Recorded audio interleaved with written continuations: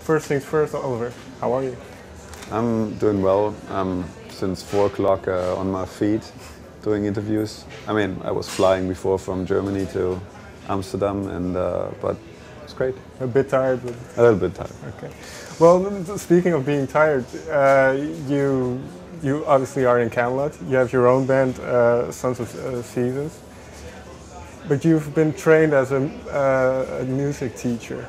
Do you ever get the chance to still teach? Actually, I'm not trained as a music teacher. I studied piano and guitar, but not, you can go for teaching or you can do professional musician. Okay. And I did that professional musician thing, which also enables me to teach. But like the pure music teaching is basically a different branch on the university. But I believe you do give lessons, or you used to? I give some lessons, yeah, to some. Nowadays, I'm in that great position that I basically can pick a little bit my students and take those which are really talented and are really, not forced by parents to. You're gonna learn piano like that, It was sometimes in the past, and it was pretty stressful. Yeah, and that is also fun. In that way, then, when you get or pick students, do you play them the type of music you're playing, or is it up to them? Are you kind of getting them ready to become a musician themselves, or? I wouldn't go that far. Some of them are around between 15 and 20, and they have already the definite goal to become professional musicians. But some are 7 or 8, and then at that point they want to be pilots or farmers or so. And but they definitely have the talent for music. So I'm not necessarily them bringing towards this difficult business. If they want to, then, but I do everything in my power, of course. And well, for you as well, because I assume it introduce, or you get to play a lot of different things from what you're normally playing. So does this influence what you do with Kamelot and with your own band? Always, yeah. I mean, I love jazz. I play a lot of classical music. I love like experimental electronic music, So, and basically all of this can be channeled into metal. This is the great thing about metal. What I also love about our specific fan base, that they accept those experiments. I think if we would reproduce the same record over and over, unfortunately some bands do, I would probably become bored really fast or quit at a certain point.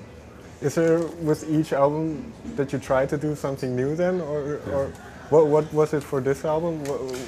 First of all, at the very beginning of the production, I always stack up on my software and hardware. This like new libraries, synthesizers, stuff like that. This always gives me some ideas about new sounds which I could include. And then I just write, and I always try to avoid going the same path, without losing that. In Kamelot's case, the unique sound, which is important for the band. Well, you mentioned all these different type of influences. I suppose this is different for each song, but what kind of thing would influence you? What kind of melody, when you write a melody? What's my inspiration? Yeah, or not even that precise, but what kind of things? Is it sounds around you? Is it, as you mentioned, jazz, or what kind of things would... It can be anything. I mean, first of all, music feeds itself. So what I'm being asked a lot is, again, this question about inspiration, But I don't need images. I don't need a walk in the park or something. It's like I sit down I'm really routine. I sit early in the morning, I go to my studio, I work till noon, have a break, and I work till the evening. Okay. And it's a constant creative flow I have, luckily.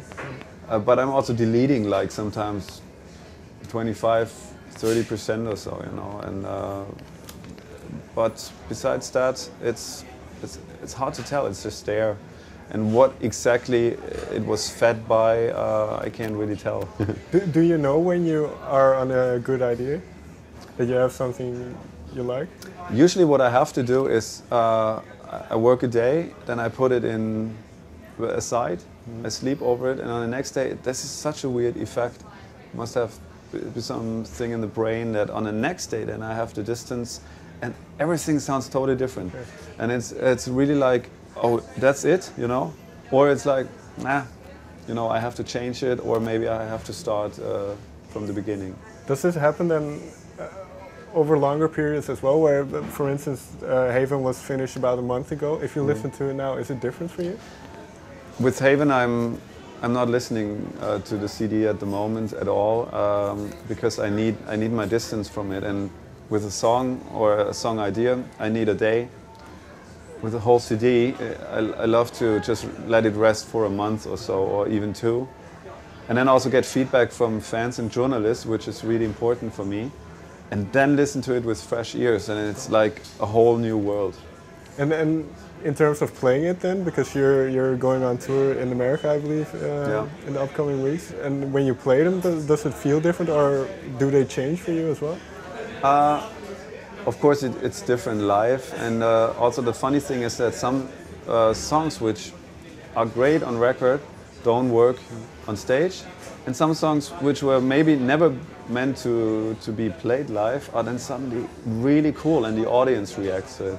There are some classics also from Kamelot which we try to play over and over again, and they don't work.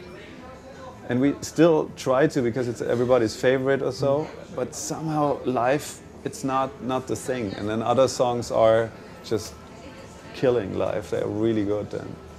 And you mentioned sitting down, when you write a song, just sitting down in the morning.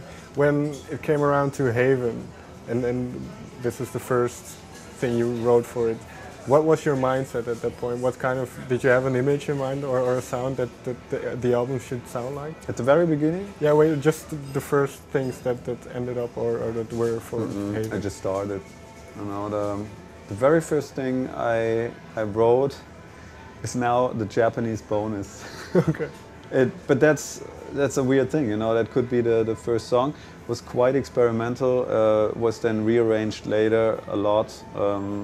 You know, by Thomas, by Tommy, by Sasha, our producer, and now it's the Japanese bonus. It could have been also the first track of the record, you never know. Then the second song was Fallen Star, which is then actually the first song, which Thomas and me created in Germany through our session. But I just start, I just dive into it. Do you notice then that the songs get a certain sound, or because well, there are some general themes on the record? So when does that come into it, or does it even come into it when you write?